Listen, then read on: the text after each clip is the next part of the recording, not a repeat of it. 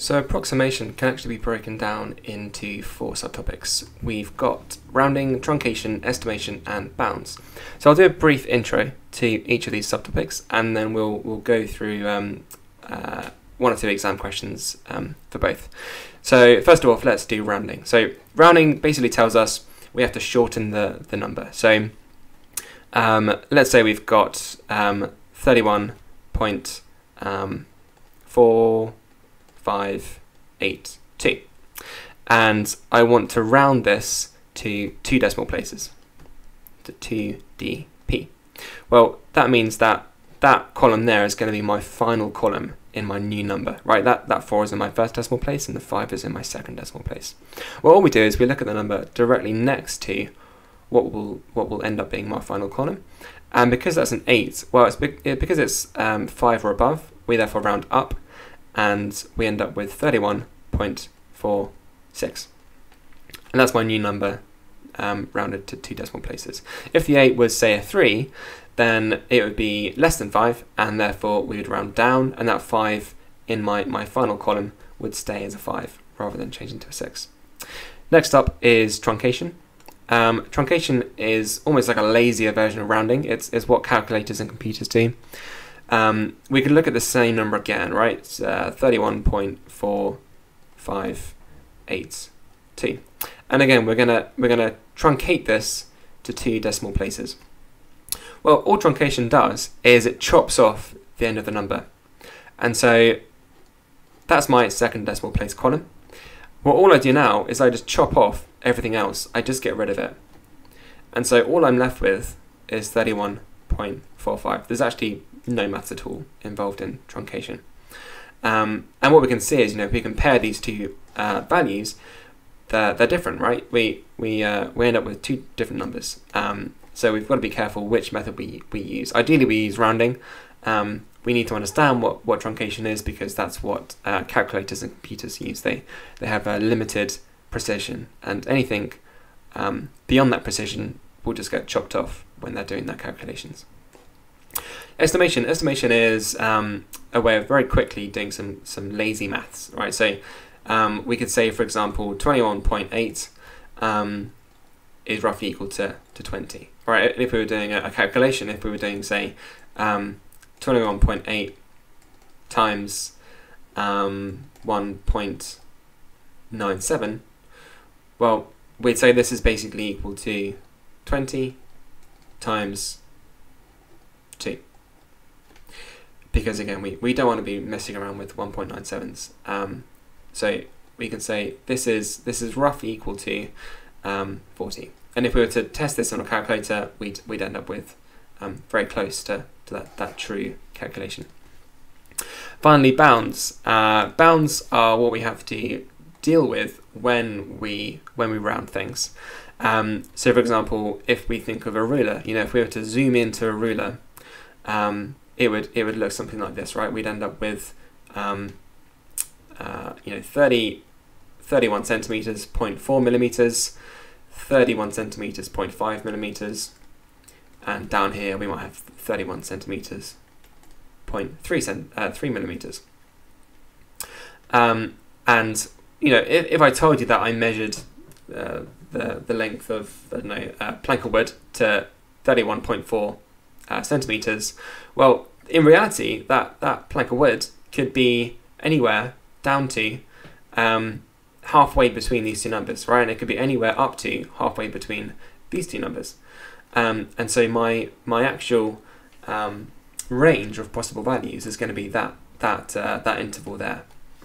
And so you'll see in a second when we do an example, that's what we have to deal with when we're doing bounds.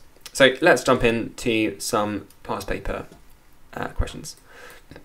First of all, we'll look at rounding. So we want to write this number correct to 3 decimal places, 3dp. Well, we look at the number in the 3rd decimal place column, which is that 7 there. And we then look at the number directly next to the 7. Because that's 5 and above, it's a 6. We know we have to round that 7 up to an 8. So we get 3.848. And we'll do one more. We'll look at a significant figure. version of rounding. So to one significant figure, well, one sig fig is just my very first digit, right? It's that 3 there.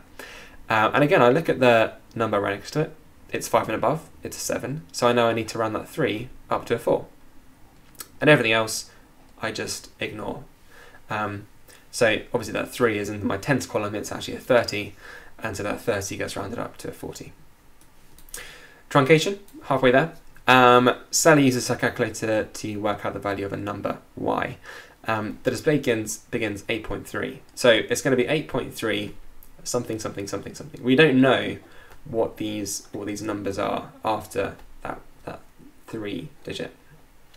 Well, if we look at, when we're looking at the error interval, we're looking at the maximum and the minimum there could be. So we're trying to find the min and the max that this number could actually be. And so, well, what's the minimum that could go here? What's the smallest digit that could go in this box? Well, the smallest digit is a 0, right? And in fact, all these boxes could contain zeros. So 8.30000, that's just 8.3.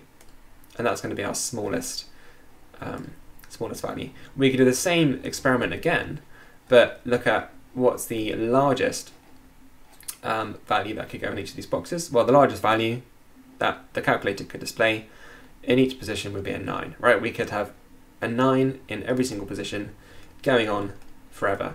Well, that's just equal to 8.39 recurring, right? So if we have 8.39 recurring, that's going to be our largest value that we could possibly have. We've got to be careful though, because we've got this inequality sign that says we actually want to find the number that we have to be less than. And because we know we could go up to and include 8.39 recurring, the number that we therefore have to be less than is going to be the number directly next to that number, which is going to be 8.4. So that's going to be our maximum number. Finally, last two, estimation and bounds. We're going to work out an estimate for this fairly horrific looking